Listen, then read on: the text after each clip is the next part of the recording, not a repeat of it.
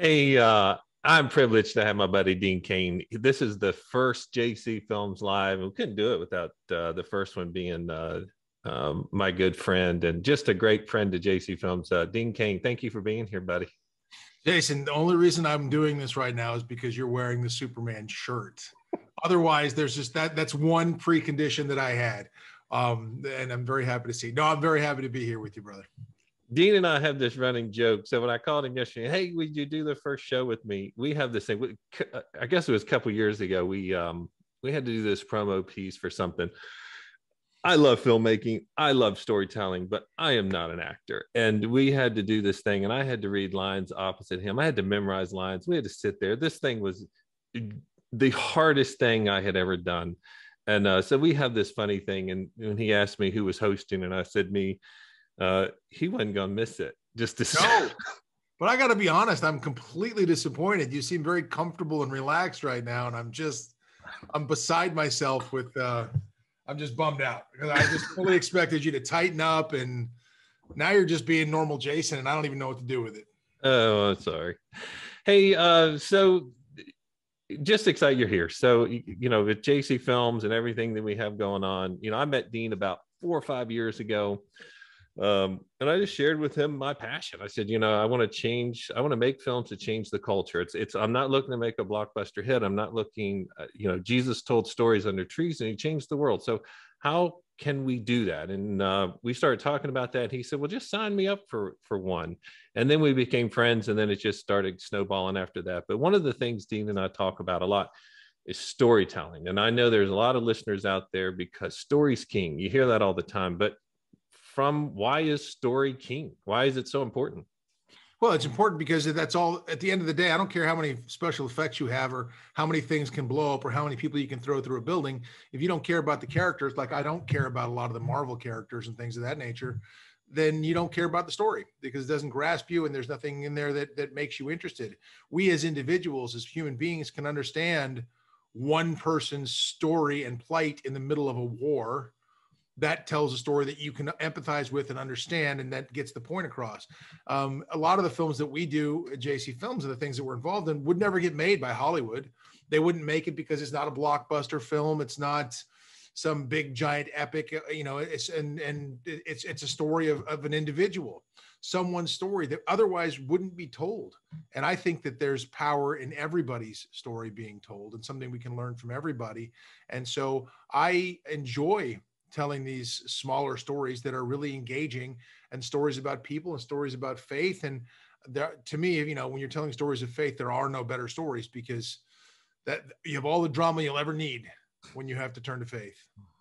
No, that's all good stuff. I appreciate that. I love what we do. I love the fact that people come to us and say, hey, I've written a book, or hey, this happened in my church, or this happened in my community. Can you guys make a film on it? And we're, of course, with so many films that we have out there right now, I believe we are changing the culture. But one of the things I know the folks that are watching this that are part of JC Films have been in some of our films before. The big question that probably you get from faith-based actors and actresses is how do you do this? I mean, and how would you recommend it? I mean, from your experience with God's Not Dead to a lot of the faith and family films, I mean, hundreds of these things that you've been involved in. How did they get involved? And what should people do that are believers and they want to get involved in Christian films or faith and family films? I mean, I know that's a hard question to ask, but just something real quick to give them hope. Well, there are groups of people and there are companies like your own, Jason, that make these films and involve the community.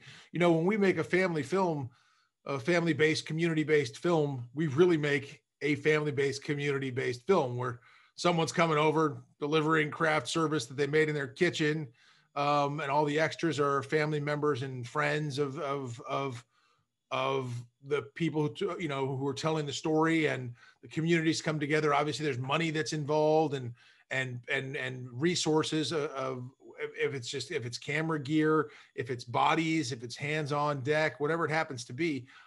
Communities come together, and that's what you can do. You can deal with local organizations, local companies, or companies like your own. Like you make these films for a number that Hollywood wouldn't even consider, and there's a reason for that, because if you keep the number low, you can actually turn a profit, or at least break even, and get more of the stories out there. And that's a really difficult model to come up with. It's a lot of work, but at the end of the day, I think it's worth it. Yeah, I do too. I really enjoy what we do, and I'm just grateful yourself being involved in what we're doing, and this, the projects that you guys have. Hey, one quick question: what do you think with the films that you've been a part of? What's your favorite? What's my favorite one? What do you if you can remember it? I couldn't tell you one from the other. I have no idea. Hard to say, because I haven't watched all of them. I'll be dead honest. I haven't seen them all. I don't know that I have. I mean, I really did enjoy Break Every Chain, because as a police officer, that's lovely, and there were some great moments in there that were just good, strong moments where you're being tested, and I do love the angle of the police officer and the struggles that police officers go through of being an officer myself. So I did enjoy that film. I don't know. I'd have to run down and go through it to give you a really good answer. I can't believe you came up with these questions. Where someone's helping you. You are being coached. My wife is actually you are being coached. This is a performance of. I'm going to give you this is my. I have this. I got this from my son, but I'm going to give it to you for best actor. This is your best performance and the most calm performance I've seen you give on camera. I don't even know what's going on. I've been practicing. I've been practicing all morning, and my wife is being very loving to me. So I think I did well too. But hey, I wanted to move on to one thing. We've got this funny game. Even you're moving right on. I mean, you're just keeping it flowing. I can't. Wow. I got a little microphone here. I know. I in the backdrop. My wife got all that done for me. Black and orange, JCFilms, of course. So we have a segment of the show that we have. It's called Name That Prop. It's not that segment now. We haven't had it before, but here it is. So it's called. And I'm sorry, it's not called Name That Prop, but we scratched that. Now we're going with Pop Quiz, not Pop Quiz, but Prop Quiz. Prop Quiz. That's it. Come on, Jason. It was right there.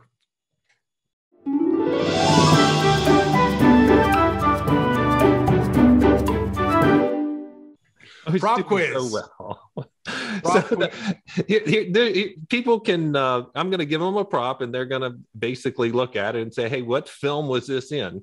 What movie was this in?" And then at the bottom, they can put in what their guess is of what film they thought the prop was in.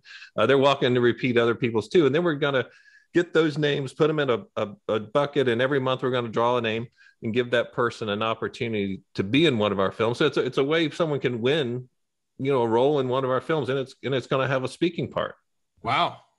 So so our first prop of the game, which is called Prop Quiz, not Pop Quiz, is right up here, and it's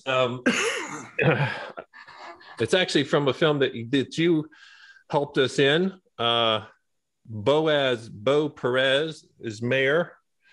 So if you can name underneath here, just write down and say, "Hey, Jason, I know what film that's in, and the film was this." I know what film it was in. Do you? I do, because I played him. You did, and you get a speaking part. And I got a speaking part. Yes. Hey, that's pretty cool. I like Prop Quiz. That's very well done. Thank you. Hey, Dean, thanks for being here. Thanks for being a friend of JC Films and basically putting us on the map and putting us where we are. We couldn't be here without you. So we're very, very grateful. Thank you. I'm honored to be a small part of helping you tell the stories, my friend. Thank you. Can't wrap it up, can you? Can't wrap it up. You're so close, right there, and then whoop, swing and a miss. All right, let's have you wrap it up, and then I do know how to hit the end button. Excellent, perfect. Well, thank you everybody for watching this inaugural show for JC Films and for participating in Prop Quiz. Hopefully you get it right. I'll give you a hint. I was in the movie. That is it. We'll see you next time here at JC Films. Cheers.